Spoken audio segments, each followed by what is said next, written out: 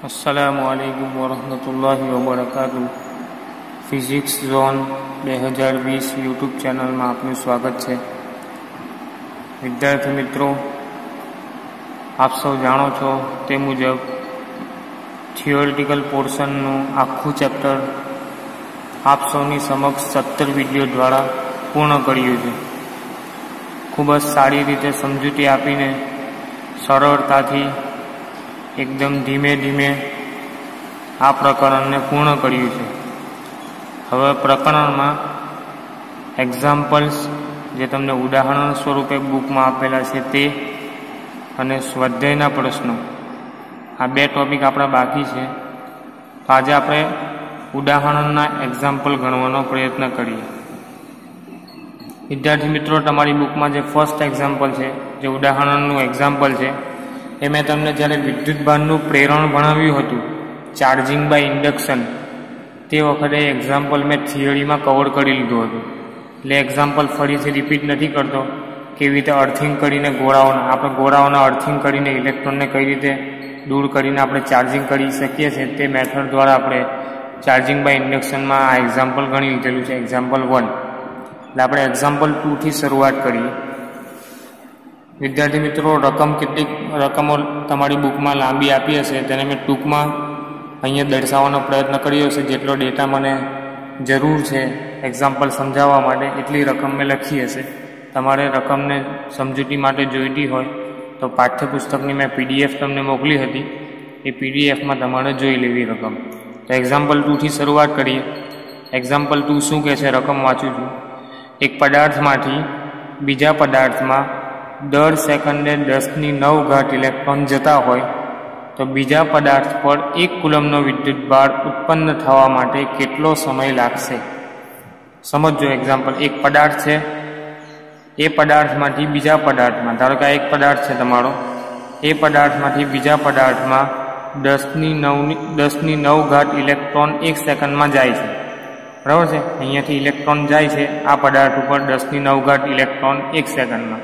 तो आ बीजा पदार्थ पर 1 कूलम सुधीनो विद्युत भार उत्पन्न थवा माटे केटलो समय लागशे, केटलो टाइम लागशे, तेनी आपणे गणतरी करवानी छे। बराबर है। मानी लो कि इलेक्ट्रॉन की संख्या ने आपणे n नाम आपीए तो केटला इलेक्ट्रॉन है, 10⁹ इलेक्ट्रॉन 1 सेकंड में। बराबर है। आपणे एक इलेक्ट्रॉन मूल्य पण जाणीए छीए, केटलुं 1.6 × 10⁻⁹ कूलम। तो विद्युत भारनु क्वोंटमीकरण आपणे भण्या छे, Q = Ne। એટલે કે આ તમને ઇલેક્ટ્રોનની સંખ્યા આપી છે। વિદ્યુત ભાર કેટલો ગયો 1 સેકન્ડમાં તે આપણે ગણવો હોય તો Q = Ne। બરાબર છે। અને Q બરાબર Ne પરથી n બરાબર 10⁹ અને 1 ઇલેક્ટ્રોનનો વીજભાર તમારો 1.6 × 10⁻⁹ કુલમ। સાંભળજો, 10⁹ ઇલેક્ટ્રોન છે, 1 સેકન્ડમાં 10⁹ ઇલેક્ટ્રોન જાય છે। કેટલો વિદ્યુત ભાર ગણવો હોય तो ए इलेक्ट्रॉन की संख्या ने आपणे 1.6 × 10⁻⁹ वडे गुणी दे એટલે તમને टोटल केटलो विद्युत भार 1 सेकंड में जाए ते मळी जाए।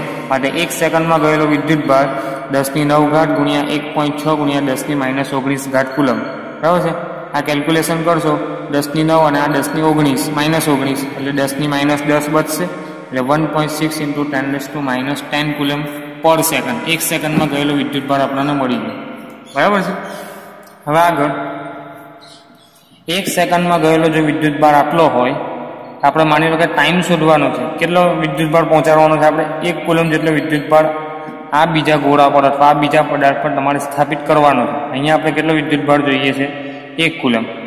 આટલો વિદ્યુત ભાર જવા માટે 1 સેકન્ડનો સમય લાગ્યો, તો 1 કુલમ વિદ્યુત ભાર જવા માટે કેટલો સમય લાગે અને આપણે ધારો કે T નામ આપીએ તો T = શું થશે, આના પરથી પદ માંડીએ તો T = શું થાય 1/Q। बराबर है। आम जैसे 1 × 1 = 1 અને આ છેદમાં જશે Q। बराबर है। तो T = 1/Q। 1/Q કરીશું આપણે એટલે 1 ના છેદમાં જે Q ની વેલ્યુ આવી 1.6 × 10⁻10 કુલમ। કેલ્ક્યુલેશન કરીશું એટલે આપણને જવાબ મળશે 0.625 × 10⁻+10। બરાબર છે, સેકન્ડમાં। હવે આ જે જવાબ આવ્યો આપણો સેકન્ડમાં આવ્યો। આપણે થોડી મોડિફાઈ ગણીએ ને આપણે થોડુંક થિંકિંગ કરીએ કે આ ઉદાહરણ બુકમાં આપેલું કેમ છે। તમને એ સમજાવવા આપેલું છે કે 1 કુલમનો વિદ્યુત ભાર ઘણો મોટો વિદ્યુત ભાર છે, એ સમજાવવા માટે તમને આ ઉદાહરણ આપેલું છે બુકમાં। 0.625 × 10⁻10 છે, એને આપણે યળમાં કન્વર્ટ કરીએ, વર્ષમાં. એક વર્ષના કેટલા દિવસ? 365 દિવસ, બરાબર છે. 365 દિવસના 24 કલાક, 24 કલાકની 60, 24 કલાકના મતલબ 60 મિનિટ અને 60 મિનિટની 60 સેકન્ડ, એટલે આટલા વડે ભાગવું પડે. આ તમારું સેકન્ડ છે, એને આપણે વર્ષમાં કન્વર્ટ કરવું હોય. સેકન્ડ નાનો એકમ, વર્ષ મોટો એકમ. નાના એકમમાંથી મોટા એકમમાં જવું હોય તો ભાગવું પડે, એ આપણને ખબર છે, બરાબર છે. 0.625 × 10⁻10 છે, એને 365 દિવસ, 24 કલાક, 60 મિનિટ અને 60 સેકન્ડ એટલા વડે આપણે ભાગી દઈશું. એટલે આપણને એપ્રોક્સિમેટલી જવાબ એટલો મળશે 200 વર્ષ. કેટલો જવાબ મળશે? 200 વર્ષ. 10⁹ 1ની પાછળ 9 મીંડા એટલા ઇલેક્ટ્રોન તો 1 સેકન્ડમાં જાય છે, તો પણ આ ગોળા ઉપર અથવા આ પદાર્થ પર 1 કુલમનો વીજભાર પ્રસ્થાપિત થવા માટે ઓછામાં ઓછા 200 વર્ષ લાગશે. વિચાર કરો તમે, કેટલા વર્ષ લાગશે? 200 વર્ષ. આમ કહી શકાય કે વિદ્યુતભારનો જે કુલમ એકમ છે ઘણો મોટો એકમ છે, એવું કહી શકાય. બરાબર. તો આ તમારું ઉદાહરણ 2 છે. આગળ આપણે ઉદાહરણ 3ની સમજૂતી મેળવીએ. ઉદાહરણ 3 શું કહે છે? એક પ્યાલા પાણીમાં કેટલા ધન અને કેટલા ઋણ વિદ્યુતભારો હશે? એક પ્યાલું પાણી હોય, એમાં કેટલા ધન વિદ્યુતભારો હશે અને કેટલા ઋણ વિદ્યુતભારો હશે. ધારી લો કે પ્યાલામાં પાણીનું દળ કેટલું છે? 250 ગ્રામ, અને પાણીનો અણુભાર ધારો કે 18 ગ્રામ છે, બરાબર છે. ધારો કે આ પ્યાલું છે, એ પ્યાલામાં ધારો કે પાણી છે, અને પાણીનું દળ છે કેટલું? 250 ગ્રામ, બરાબર છે. દળને આપણે એમ લઈ લઈએ, m = 250 ગ્રામ. પાણીનો અણુભારને આપણે m0 લઈ લઈએ, = 18 ગ્રામ. હવે આપણી પાસે દળ હોય, આપણી પાસે અણુભાર હોય, તો મોલ સંખ્યા મળી જાય, બરાબર છે. માટે પાણીના મોલ એને આપણે મ્યુ નામ આપીએ. કેમિસ્ટ્રીમાં પણ તમે ભણ્યા હશો, 11માં ફિઝિક્સમાં પણ આવ્યું હશે. તો મોલ સંખ્યા શું થાય? દળ ભાગ્યા અણુભાર. તો દળ તમારું m ભાગ્યા અણુભાર તમારો m0. m/m0 કરશો એટલે કેટલા આવશે? 250/18 એટલા તમારા મોલ આવ્યા, બરાબર છે. તો આ મોલ સંખ્યા મળી ગઈ. મોલ પરથી આપણે અણુ કેટલા છે પાણીના, આ તો તમને મોલ મળ્યા. મોલ પરથી આપણે અણુ સંખ્યા શોધવી હોય તો એ પણ તમે કેમિસ્ટ્રીમાં પણ જાણો છો કે મોલ સંખ્યાને તમે એવોગ્રેડો અંક સાથે ગુણો એટલે તમને અણુની સંખ્યા મળી જાય, બરાબર છે. તો આપણે અણુની સંખ્યા ધારો કે n લઈએ, તો n કેવી રીતે મળશે? તમારી મોલ સંખ્યાને આપણે એવોગ્રેડો અંક સાથે જ ગુણી દઈએ, બરાબર છે. તો તમારા મોલ સંખ્યા છે 250/18 અને એવોગ્રેડો અંક છે તમારો 6.02 × 10⁻23, બરાબર છે. એવોગ્રેડો અંક તમને ખબર છે નંબર, તો 6.02 × 10⁻23 × 250/18. એટલે આ કેલ્ક્યુલેશનથી તમને શું મળશે? અણુની સંખ્યા મળી ગઈ. જો આપણે પહેલાં શું શોધ્યું? અણુભાર અને વજન હતું. વજનના અણુભાર પરથી તમે મોલ સંખ્યા શોધી. મોલ સંખ્યા પરથી અણુની સંખ્યા શોધી કે કેટલા H2O ના અણુઓ છે, બરાબર છે. એ અણુની સંખ્યા મળી ગઈ, બરાબર. પાણીનો એક અણુ હોય, H2O નો એક અણુ, બરાબર છે. તો એમાં પ્રોટોન કેટલા? હાઇડ્રોજનના 2 અને ઓક્સિજનના 8, ટોટલ 10 પ્રોટોન આવ્યા. એટલા જ ઇલેક્ટ્રોન હોવાના, જેટલા પ્રોટોન એટલા જ ઇલેક્ટ્રોન. તો 10 ઇલેક્ટ્રોન હશે અને 10 પ્રોટોન હશે એક પાણીના અણુમાં, બરાબર છે. સાંભળજો, એક પાણીના અણુમાં 10 પ્રોટોન અને 10 ઇલેક્ટ્રોન, અને 10 પ્રોટોન અને 10 ઇલેક્ટ્રોનનો વીજભાર કેટલો? 10 E, બરાબર છે. વિદ્યુતભારનો મૂળભૂત એકમ E, તો 10 E જેટલો થશે. એટલે એક પાણીનો અણુ હોય તો એનો વીજભાર કેટલો થાય? 10 E. આપણા પાણીના અણુ કેટલા આવ્યા? 250/18 × 6.02 × 10⁻23 અણુ. આટલા અણુ આવ્યા. એક પાણીના અણુમાં 10 E જેટલા તમારા પ્રોટોન ને ઇલેક્ટ્રોન અથવા કુલ વીજભાર. તો n અણુ હોય એટલે આટલા અણુઓ હોય તો કેટલો વીજભાર? બરાબર છે. તો n × 10 E. n ની કિંમત તમારી આવી 250/18, 6.02 × 10⁻23 અને 10, અને E ની કિંમત 1.6 × 10⁻19. કેલ્ક્યુલેશન કરશો એટલે તમને કુલ વીજભાર મળશે 1337.77 × 10⁻4. થોડું મોડિફાઈ કરીએ તો 1.37 × 10⁻7 કુલમ. હવે જેટલા ધન વીજભાર હશે એટલા જ ઋણ વીજભાર હશે, એટલે અલગ અલગ શોધવાની જરૂર નથી. જેટલો ધન વીજભાર એટલો ઋણ વીજભાર બંને સમાન છે, બરાબર છે. તો આ તમારું ઉદાહરણ 2 થઈ ગયું. તો પાણીના એક પ્યાલામાં કેટલા વીજભાર હશે? 1.37 × 10⁻7 કુલમ જેટલો તમારો વીજભાર હશે 250 ગ્રામ પાણીમાં, બરાબર છે. તો આ એક એક્ઝામ્પલ હતો. નેક્સ્ટ એક્ઝામ્પલ,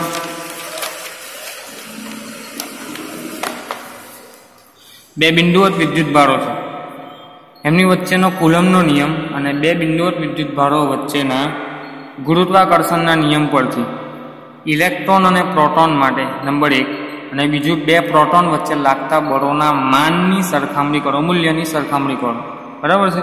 અને બીજું, ઇલેક્ટ્રોન અને પ્રોટોનને 1 એંગસ્ટ્રોમ જેટલા દૂર રાખવામાં આવે તો પરસ્પર આકર્ષણ બળથી ઉદ્ભવતા ઇલેક્ટ્રોન અને પ્રોટોનનો પ્રવેગ શોધો. આ ખાસ ઇમ્પોર્ટન્ટ ટોપિક છે, પ્રવેગ કેવી રીતે મેળવવાનો. ઇલેક્ટ્રોનનું દળ તમને આપી દીધું છે 9.11 × 10⁻31 kg. પ્રોટોનનું દળ પણ આપી દીધું છે 1.67 × 10⁻27 kg. પહેલું લઈ લઈએ આપણે ઇલેક્ટ્રોન અને પ્રોટોન માટે કુલમના નિયમ પરથી અને ગુરુત્વાકર્ષણના નિયમ પરથી, બંને પરથી બળોના મૂલ્યો શું આવે, બરાબર છે. માની લો કે એક ઇલેક્ટ્રોન છે અને એક પ્રોટોન છે, બંને કોઈક અંતરે રહેલા છે, બરાબર છે. એ અંતર પણ તમને આપી દીધું હશે, અહીંયા નથી આપ્યું. પહેલી કન્ડિશનમાં અંતરને કોઈ લેવા દેવા નથી, તમારે ખાલી દળ ગણવાનું. તો કુલમ બળ એટલે શું? કે Q1 Q2 upon r², બરાબર છે. કે Q1 અને Q2 તરીકે તો તમારે વીજભાર E જ છે, બરાબર છે. ઇલેક્ટ્રોનનો વીજભાર પણ E, પ્રોટોનનો વીજભાર પણ E. આપણે ખાલી મૂલ્યની વાત કરવાની, કે આપણે માન ગણવાનું છે, એટલે પ્લસ E ને માઇનસ E નથી લેતા, આપણે ખાલી મૂલ્ય લેવાનું છે, એટલે E સિમ્પલ મૂલ્ય તમારું E. તો કે તમારું શું છે? કે Q1 Q2 upon r². હવે Q1 બરાબર પણ E, Q2 બરાબર પણ E, એટલે E × E = E², એટલે કે E² upon r². બંને વચ્ચેનું અંતર ધારો કે તમારું r છે, એવું માની લો, બરાબર છે. તો કુલમ બળ કેટલું આવ્યું? કે E² upon r². ગુરુત્વાકર્ષણ બળ G m1 m2 upon r² આપણે ભણી ગયા 11મા ધોરણમાં. તો G m1 ની જગ્યાએ me, m2 ની જગ્યાએ mp, પ્રોટોનનું દળ છેદમાં r², બરાબર છે. સમીકરણ 1 અને સમીકરણ 2 નો આપણે ગુણોત્તર લઈએ. ગુણોત્તર લઈશું એટલે r² તમારે કેન્સલ આઉટ થઈ જશે. ખાલી શું બચશે? ઉપર કે E² અને નીચે G me mp. બધી કિંમત મૂકીએ. કે ની કિંમત તમારી 9 × 10⁹ કુલમ અચળાંક, પછી E² એટલે E ની વેલ્યુ 1.6 × 10⁻19 એનો સ્ક્વેર. G ની વેલ્યુ તમને ખબર હોવી જોઈએ, ગુરુત્વાકર્ષણનો અચળાંક 6.67 × 10⁻11 અને ઇલેક્ટ્રોનનું દળ પણ તમને આપેલું છે 1.67 × 10⁻27, પ્રોટોનનું દળ 9.11 × 10⁻31. આ બધી કિંમતો મૂકીને તમે જ્યારે કેલ્ક્યુલેશન કરશો તો તમને બળોનો ગુણોત્તર Fe/Fg, બરાબર છે, કુલંબીય બળ અને ગુરુત્વાકર્ષી બળ એ બંનેનો ગુણોત્તર તમને કેટલો મળશે? 0.227 × 10⁻40. અથવા એવું કહી શકો કે 2.27 × 10⁻39. આ કોની વચ્ચે આવ્યું? એક ઇલેક્ટ્રોન હોય અને એક પ્રોટોન હોય. હવે બીજી કન્ડિશનમાં તમને દાખલામાં શું કીધું છે? કે બંને પ્રોટોન હોય. શું હોય? બંને પ્રોટોન હોય. માની લો કે આ જ સેમ કામ કરવાનું. પહેલી કન્ડિશનમાં એક ઇલેક્ટ્રોન ને એક પ્રોટોન હતો, હવે આપણે બંને પ્રોટોન લે અને બંને વચ્ચેનું અંતર r લે. કન્ડિશન તો સેમ, કુલમ બળ તો સેમ જ આવવાનું, કે E² upon r². એમાં તો કોઈ ચેન્જીસ નહીં આવે. ગુરુત્વાકર્ષી બળમાં me mp આવતું તેની જગ્યાએ mp એટલે કે mp² upon r², G mp² upon r² આવશે, બરાબર છે, સિમ્પલ. હવે 1/2 કરશો એટલે કે E² upon G mp², r² તમારે કેન્સલ આઉટ થશે. કિંમતો મૂકશો તમે અને કેલ્ક્યુલેશન કરશો એટલે તમને અહીંયા કંઈક જવાબ મળશે. એ જવાબ તમારે જાતે શોધવાનો, બરાબર છે. અહીંયા તમારા માટે બાકી રાખ્યો છે કેલ્ક્યુલેશન. એ કેલ્ક્યુલેશન તમારે જાતે કરવાનું, બરાબર છે. તમે કમ્પેરિઝન કરશો આ બળની અને આ બળની, કયું બળ વધારે છે એ તમે કમ્પેરિઝન કરી શકો છો, બરાબર છે. તો આ તમારી પહેલા એક્ઝામ્પલનો પહેલો પ્રશ્ન ક્લિયર થઈ ગયો. ઇલેક્ટ્રોન અને પ્રોટોન માટે બળોની સરખામણી, અને બે પ્રોટોન હોય તો બળોની સરખામણી શું થાય, બરાબર છે. એમાં જ બીજો ક્વેશ્ચન કેટલો છે કે ઇલેક્ટ્રોન અને પ્રોટોનને ધારો કે 1 એંગસ્ટ્રોમ જેટલું અંતરે મૂકવામાં આવે, બરાબર. બંને વચ્ચે લાગતું આકર્ષણ બળ, ઇલેક્ટ્રોન અને પ્રોટોન છે એટલે આકર્ષણ બળ લાગવાનું, અને એ આકર્ષણ બળને કારણે ઇલેક્ટ્રોન અને પ્રોટોન ગતિ કરશે, અને એ ગતિ વખતે એનો પ્રવેગ કેટલો હશે તે તમારે શોધવાનો, બરાબર છે. તો એની વાત કરીએ.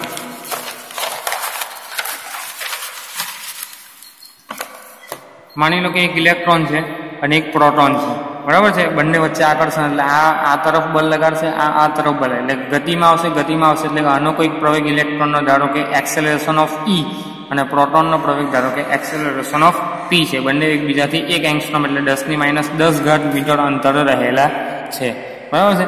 હવે એક્સેલરેશન પ્રવેગ શોધવો હોય તો F = ma સૂત્ર આપણે જાણીએ છીએ. એટલે પ્રવેગ શોધવો હોય, એ શોધવો હોય તો તમને દળ ખબર હોય. દળ તો ખબર છે ઇલેક્ટ્રોનનો અને પ્રોટોન. બીજું શું જોઈએ આપણે? ફોર્સ જોઈએ, બરાબર છે, બળ. બળ કેવી રીતે મળે? કુલમના નિયમથી. તો કુલમનો નિયમ શું છે? કે Q1 Q2 upon R square. અહીંયા કે E square upon R square, બરાબર છે. બંનેની વીજભાર તો સમાન છે, ઇલેક્ટ્રોન અને પ્રોટોનનો E, માટે કે E square upon R square. કિંમત મૂકશો એટલે તમને બળનું મૂલ્ય મળશે 23.04 ગુણ્યા 10⁻9 ન્યૂટન, બરાબર છે. હવે આ બળ મળી ગયું. તમને પ્રોટોનનો પ્રવેગ શોધવો હોય તો MP લેવાનું એટલે AP મળી જશે. ઇલેક્ટ્રોનનો પ્રવેગ શોધવો હોય તો ME લેવાનું એટલે AE મળી જશે. બળ તો બંને માટે સેમ રહેવાનું. આ બાજુ બળ લાગે, આ બાજુ બળ લાગે, બંનેનું બળનું મૂલ્ય તો સમાન હશે, બરાબર છે. એટલે એના પરથી તમે AE શોધશો તો AE નું મૂલ્ય F બરાબર MA પરથી ME AE, બરાબર છે. તો AE ને કરતા બનાવશો તો F અપોન ME, એની કેલ્ક્યુલેશન કરશો, F ની કિંમત મૂકશો અને ME ની કિંમત મૂકશો એટલે તમને કિંમત મળશે 2.52 ગુણ્યા 10⁻22 મીટર પર સેકન્ડ સ્ક્વેર. અને પ્રોટોન માટે F MPAP એટલે F અપોન MP, AP ને કરતા બનાવો તો પ્રોટોનનો પ્રવેગ, બરાબર છે. 23.04 10⁻9 અને MP 1.67 × 10⁻27 પ્રોટોનનું દળ. આ બંનેનો ભાગાકાર કરશો, તમે જે જવાબ આવે છે તમારે અહીંયા લખવાનો, બરાબર છે. એ તમારા માટે રહેવા દીધો. તો બંનેના પ્રવેગ મળી જશે. ઇલેક્ટ્રોનનો પ્રવેગ પણ મળી જશે અને પ્રોટોનનો પણ પ્રવેગ મળી જશે જ્યારે એકબીજાથી 1 એંગસ્ટ્રોમ જેટલા અંતરે રહેલા હોય ત્યારે, બરાબર છે. નેક્સ્ટ એક્ઝામ્પલ તમારો ઉદાહરણ 5. ઉદાહરણ 5માં શું કીધું છે? સિમ્પલ એક્ઝામ્પલ છે. વિદ્યુતભારને ચાર્જિંગની સંપર્કની રીતનું ઉદાહરણ છે. વિદ્યુતભારિત ગોળા A ને, એક ગોળો છે A, બીજા વિદ્યુતભારિત ગોળા B ની નજીક 10 સેન્ટીમીટર હોય ત્યારે અપાકર્ષણ બળ નોંધેલું છે. એક ગોળો A છે, બીજો ગોળો B છે. એ બંને એકબીજાથી 10 સેન્ટીમીટર દૂર હોય ત્યારે એકબીજા વચ્ચે અપાકર્ષણ છે, એટલે કે બંને સમાન વીજભારના ગોળા હોવા જોઈએ. હવે ગોળા A ને ગોળા C ના સંપર્કમાં લાવવા. આ જે ગોળા A છે એના સાથે ગોળા C ને સંપર્કમાં લાવવાનો. ગોળા B ને ગોળા D ના સંપર્કમાં લાવવામાં આવે અને છૂટા પાડવામાં આવે. છૂટા પાડી દીધા પછી પાછા A અને B ને એકબીજાથી 10 ની જગ્યાએ 5 સેન્ટીમીટર લાવવામાં આવે ત્યારે કેટલું અપાકર્ષણ? પહેલા અપાકર્ષણ બળ કઈ રાખતું હતું, હવે જ્યારે એને સંપર્કમાં લાવ્યા પછી C અને D ગોળા સાથે A અને B ને અનુક્રમે સંપર્કમાં લાવ્યા પછી છૂટા પાડી દેવામાં આવે અને ફરીથી પાછા A અને B ને એકબીજાથી 5 સેન્ટીમીટર અંતર મૂકવામાં આવે તો એના વચ્ચે લાગતું અપાકર્ષણ બળનું મૂલ્ય કેટલું થાય તે તમારે ગણવાનું છે, બરાબર છે. તમારી બુકમાં આકૃતિ પણ આપેલી છે. ધારો કે આ A અને B ગોળા એકબીજાથી 10 સેન્ટીમીટર અંતરે છે. R બરાબર 10 સેન્ટીમીટર. માની લો કે A ગોળા પરનો વીજભાર તમારો QA છે. માની લો શરૂઆતમાં કેટલો વીજભાર છે? QA. B ગોળા પરનો વીજભાર ધારો કે કેટલો છે? QB. હવે શું કરવાનું? A ગોળા સાથે C ગોળાને સંપર્કમાં લાવવાનો. C ગોળો એવો છે કે જેનો વીજભાર નથી, જેના પર કોઈ વીજભાર નથી, બરાબર છે, એને સંપર્કમાં લાવવાનો. B ગોળા સાથે તમારે D ગોળાને સંપર્કમાં લાવવાનો. D ગોળો એવો છે, D ફોર ડોગ, D ગોળો એવો છે કે જેના પર પણ કોઈ વીજભાર નથી. હવે શું થાય? તમને ખબર હોય કે કોઈ Q વીજભાર ધરાવતા ગોળા સાથે નહિવત વીજભાર અથવા એક પણ વીજભાર ના એવા વીજભાર ધરાવતા ગોળાને તમે સંપર્કમાં લાવો તો વીજભારની વહેંચણી થાય. એટલે આ જ્યારે સંપર્કમાં લાવીને છૂટા પાડશો ત્યારે આ ગોળા પર બચશે Q/2 અને આના પર થઈ જશે Q/2 વીજભાર, એટલે કે આનો અડધો વહેંચાઈ જશે, બરાબર. બે ગોળા છે, એક ગોળા પર Q વીજભાર, બીજા પર એક પણ વીજભાર નથી, 0 વીજભાર. બંનેને જ્યારે સંપર્કમાં લાવીને છૂટા કરો તો સિમ્પલ શું થાય? વીજભારની વહેંચણી થઈ જાય. એટલે અહીંયા અડધો પથરાઈ જાય, અહીંયા અડધો પથરાઈ જાય. તો તે જ કન્સેપ્ટનો ઉપયોગ કરીને આપણે ગોળાઓની ચાર્જિંગ કરવાનું છે, સંપર્કમાં લાવવાનું, બરાબર છે. માની લો કે જ્યારે સંપર્કમાં નથી લાવ્યા ત્યારે એનું બળ ધારો કે F હતું. A અને B જ્યારે 10 સેન્ટીમીટર દૂર હતા ત્યારે એનું બળ કેટલું હતું? કે QA QB upon R square કુલમના નિયમ પ્રમાણે આ સમીકરણ 1 યાદ રાખજો, બરાબર છે. હવે શું કરવાનું? A ને C ની સાથે સંપર્કમાં લાવે. A નો વીજભાર આપણને ખબર હતો QA, C નો વીજભાર આપણે 0 લીધો. બંનેને સંપર્કમાં લાવ્યા પછી છૂટા પાડી દીધા. બંનેને શું કર્યા? છૂટા પાડ્યા એટલે વીજભારની વહેંચણી. આ જે QA વીજભાર હતો એ અડધો વહેંચાઈ જશે. એટલે A પર તમારો QA/2 અને C પર તમારો QA/2 વીજભાર આવી જશે, બરાબર છે. અને આ જે નવો વીજભાર છે ને આપણે Q' નામ આપીએ તો શું થઈ જશે? Q' તમારો QA/2, બરાબર છે. એ જ રીતે તમારો B ને D ને સંપર્કમાં લાવશો. B પર વીજભાર તમારો QB હતો, D પર 0 હતો. બંનેને સંપર્કમાં લાવીને છૂટા પાડશો એટલે વીજભારની વહેંચણી. એટલે B પર તમારો QB/2, D પર પણ તમારો QB/2 વીજભાર આવશે, બરાબર છે. હવે શું કરવાનું? A અને B ને ફરીથી પાછા એકબીજાથી 5 સેન્ટીમીટર દૂર લાવવાના. હવે A પર નવો વીજભાર કેટલો થઈ ગયો? A પર કેટલો વીજભાર આવી ગયો છે? QA/2 અને B પર કેટલો આવી ગયો છે? QB/2, બરાબર છે. અને એકબીજા વચ્ચેનું અંતર 5 સેન્ટીમીટર. તો કુલમનો નિયમ વાપરી શકીએ. 5 સેન્ટીમીટર એટલે સિમ્પલ શું છે? શરૂઆતના અંતર કરતા અડધું. શરૂઆતમાં 10 સેન્ટીમીટર દૂર હતા A અને B, બરાબર છે. એના કરતાં અડધું એટલે r' જે અંતર છે તમારો r/2 જેટલું થશે, શરૂઆતના અંતર કરતાં અડધું 5 સેન્ટીમીટર, બરાબર છે. અને બંનેના વીજભાર qa/2 ને qb/2. તો કુલમનો નિયમ મુજબ તમારું બળ ધારો કે f' હોય તો k q1 q2/r², q1 ની જગ્યાએ qa/2, q2 ની જગ્યાએ qb/2 અને r² ની જગ્યાએ r/2, અડધું અંતર. એ બંનેનું કેલ્ક્યુલેશન કરશું તો આ 2 અને આ 2 નો સ્ક્વેર એટલું કેન્સલ થઈ જશે. 2 નો વર્ગ 4 અને આ 2 દુ 4 એટલે એ કેન્સલ થઈ જશે. સિમ્પલ શું બચે કે qa qb/r², આટલું બચે.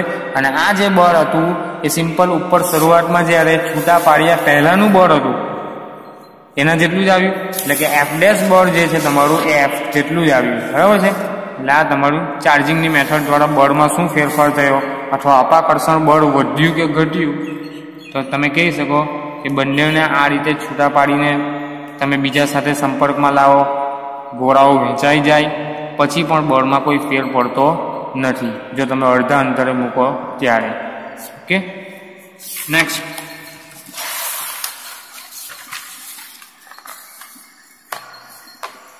છઠ્ઠો એક્ઝામ્પલ. થોડો અગત્યનો એક્ઝામ્પલ છે, સદિશ સ્વરૂપની વાત છે. Vector formation. L લંબાઈના સમબાજુ ત્રિકોણના શિરોબિંદુ પર સમાન q વિદ્યુતભાર છે. શિરોબિંદુઓ પર કેટલો વિદ્યુતભાર છે? સમાન q જેટલો વિદ્યુતભાર છે. તો મધ્ય કેન્દ્ર q પર બળ શોધો. મધ્ય કેન્દ્ર પર વીજભાર ધારો કે કેપિટલ q છે, બરાબર છે. એના મધ્ય કેન્દ્ર પર તો q પર લાગતું બળ શોધો. તો આ બળ શોધવું હોય તો તમારે સિમ્પલ a દ્વારા બળ લાગે, a શિરોબિંદુ દ્વારા q પર કંઈક બળ લાગશે, b શિરોબિંદુ દ્વારા q પર કંઈક બળ લાગશે, c શિરોબિંદુ દ્વારા q પર કંઈક બળ લાગશે, બરાબર છે. આ ત્રણે ત્રણ જે બળો આવે એનો સદિશ સરવાળો લો એટલે તમને કુલ પરિણામી બળ મળી જાય, બરાબર છે. આ o બિંદુ છે, o બિંદુ પર લાગતું તમારે પરિણામી બળ શોધવું હોય તો સિમ્પલ OA એટલે કે O થી A, બરાબર છે. આ બળ લાગે, બીજું O થી B આ બીજું બળ લાગશે અને O થી C આ તમારું ત્રીજું બળ લાગે. ત્રણ પ્રકારના બળ લાગે. એ ત્રણ પ્રકારના બળોનો તમે સદિશ સરવાળો કરો એટલે તમને O બિંદુ અથવા મધ્ય કેન્દ્ર પર લાગતું તમને કુલ બળ મળી જાય, બરાબર છે. આ બળ શોધવા માટે આપણે પ્રોસિજર કરીએ. ધારો કે OA OB અને OC અંતર ધારો કે r છે. OA OB OC એટલે આ O થી શિરોબિંદુ A સુધીનું અંતર, એટલે કે આ OA અંતર તમારું r, OB અંતર પણ તમારું r અને OC અંતર પણ તમારું કેટલું છે? r છે. r જેટલા અંતર સમાન અંતર હશે, મધ્ય કેન્દ્ર છે એટલે. બીજું વિદ્યુતભાર પણ સમાન છે. A બિંદુ પરનો, B બિંદુ પરનો અને C બિંદુ પરનો તમામનો વિદ્યુતભાર તમારો q જેટલો છે, બરાબર છે. ત્રીજી વાત કે તમામ વિદ્યુતભાર સમાન, તમામના અંતરો સમાન, બરાબર છે. અહીંયાથી અંતર પણ સમાન, વિદ્યુતભાર પણ સમાન, તો લાગતા બળો પણ સમાન થવાના. એટલે કે FOA, FOB અને FOC નું મૂલ્ય, હું શાની વાત કરું છું? દિશાની વાત નથી કરતો, સિમ્પલ તમારા મૂલ્યની દ્રષ્ટિએ તમામ બળો કેવા હશે? સરખા હશે. કેમ? વિદ્યુતભાર પણ સમાન હોય, અંતર પણ સમાન હોય તો લાગતું બળ પણ સમાન થાય, બરાબર છે. અને એ કેટલું થશે? કુલમના નિયમ મુજબ F = K Q1 Q2/r². Q1 ની જગ્યાએ તમારો આ નાનો વિદ્યુતભાર Q અને Q2 ની જગ્યાએ તમારો મધ્ય કેન્દ્ર પર રહેલો કેપિટલ Q વિદ્યુતભાર. તો આ તમારું કેટલો આવશે? K Q × કેપિટલ Q/r² એ તમારું પરિણામી બળ, બરાબર છે. FOA દ્વારા, FOB દ્વારા, FOC દ્વારા મૂલ્યની દ્રષ્ટિએ તમારું આટલું બળ લાગે, બરાબર છે. હવે FOA ખરેખર વેક્ટર સ્વરૂપે કેવી રીતે બળ લાગે, શું છે તેની વાત કરીએ, બરાબર છે. FOA ની વાત કરીએ તો આ તમારો 60 નો ખૂણો, સમબાજુ ત્રિકોણ છે એટલે બધા ખૂણા કેટલાના? 60 ના ખૂણા, બરાબર છે. હવે આ 60 નો ખૂણો આખો, હવે OA બળ કઈ દિશામાં લાગે તેની વાત કરીએ તો આ Q વીજભાર અને આ કેપિટલ Q વીજભાર. Q વીજભાર અને કેપિટલ Q બંને ધન વીજભાર એટલે અપાકર્ષી બળ, એટલે આ બળ આ દિશામાં લાગે, અપાકર્ષણ દૂર જાય. એક વિદ્યુતભાર અહીંયા હોય, માની લો કે એક વિદ્યુતભાર મારા બોલપેનના આ છેડા પર છે, બીજો વિદ્યુતભાર અહીંયા છે. હવે આ વિદ્યુતભાર દ્વારા આ વિદ્યુતભાર પર કંઈક બળ લાગે છે, બંને વિદ્યુતભાર સમાન પ્રકારના અપાકર્ષણ થાય એટલે આ દિશામાં લાગે, બરાબર છે. એટલે OA દ્વારા બળ લાગતું બળ FOA આ દિશામાં આવશે, OB દ્વારા લાગતું બળ FOB આ દિશામાં આવશે અને OC દ્વારા લાગતું બળ FOC આ દિશામાં આવશે, બરાબર છે. હવે FOA ની વાત કરીએ. FOA, હવે FOA તમારો આ દિશામાં છે, બરાબર છે. હવે FOA ને આપણે સોલ્વ કરવાનો ટ્રાય કરીએ અથવા વેક્ટરની મદદથી આપણે સદિશની મદદથી સોલ્વ કરીએ તો FOA આ રીતે છે. FOA તમારે અહીંયા આપણે અક્ષ વિચાર લઈએ. ધારો કે આ તમારી મધ્ય કેન્દ્રમાંથી પસાર થતી તમારી અક્ષ તમારી x અક્ષ છે અને આ તમારી ધારો કે y અક્ષ. આ તમારી x અક્ષ આવી, બરાબર, અને આ તમારી y અક્ષ આવી, બરાબર છે.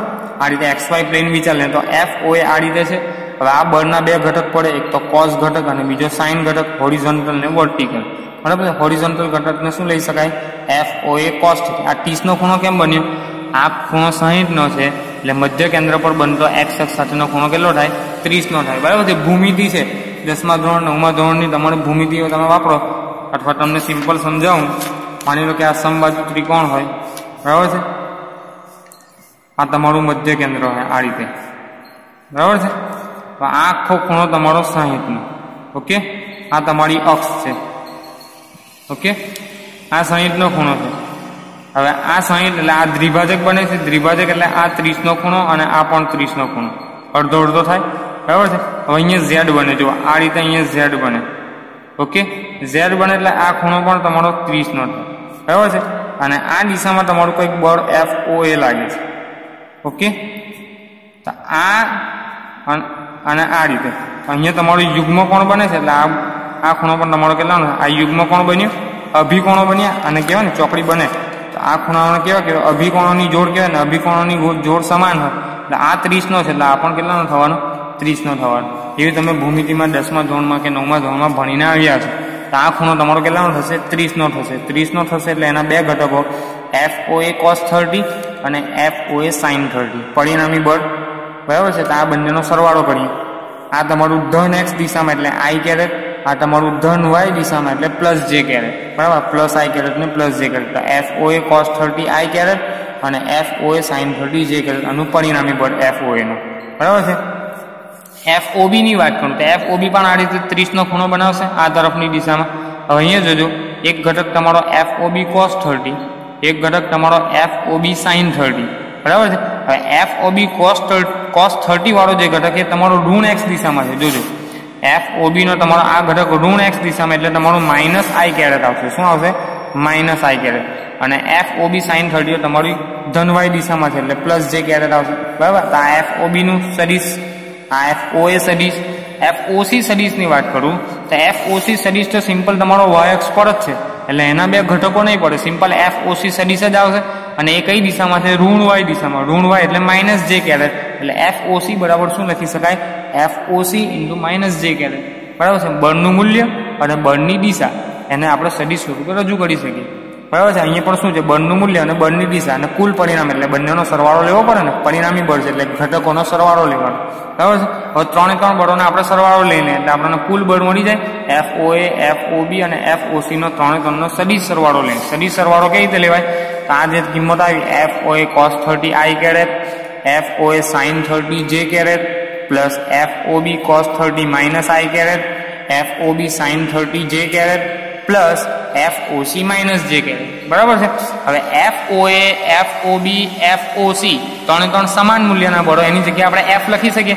તો F cos 30 I, F sin 30 j, F cos 30 minus I, F sin 30 j અને F માઇનસ j આ રીતે લખી શકાય. હવે F ના F cos 30 ની કિંમત √3/2 I કેરેટ. અહીંયા F ના F sin 30 ની કિંમત 1/2 ઇન્ટુ j કેરેટ. અહીંયા F cos 30 √3/2 into minus I caret. F ના F sin 30 1/2 into j caret. અને અહીંયા F અને માઇનસ j કેરેટ એટલે માઇનસ નિશાને આગળ લઈ લઈએ. બરાબર. હવે આ પદ અને આ પદ સમાન છે એટલે ઉડી જશે. સિમ્પલ. હવે F/2j અડધો વત્તા અડધો એટલે એક FJ અને માઇનસ બીજો FJ માઇનસ FJ = 0. એટલે પરિણામી બળ તમારું O કેન્દ્ર પરનું, મધ્ય કેન્દ્ર પરનું પરિણામી બળ ત્રણે ત્રણ સદિશ દ્વારા અથવા ત્રણે ત્રણ શિરોબિંદુઓ દ્વારા લાગતું બળ કેટલું આવશે? 0 આવશે. બરાબર છે. અહીંયા સુધીની ચર્ચા થઈ. નેક્સ્ટ તમારું 7મું ઉદાહરણ.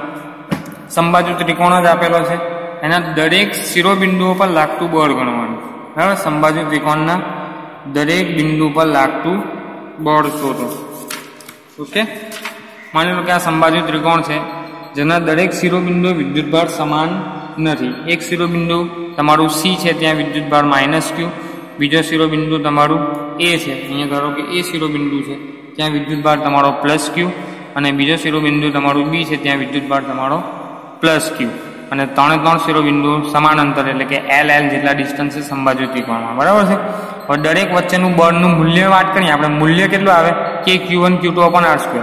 બરાબર છે. ધારો કે આ બેની વાત કરું, બી અને સી વચ્ચે લાગતું બળ, તો કે Q1 Q2 upon R square, આપણે માઇનસ નિશાનીને કન્સિડર નથી કરતા, તો કે Q square by L square આવશે. આર સ્ક્વેરની જગ્યાએ આપણા એલ છે, તો કે Q square upon L square.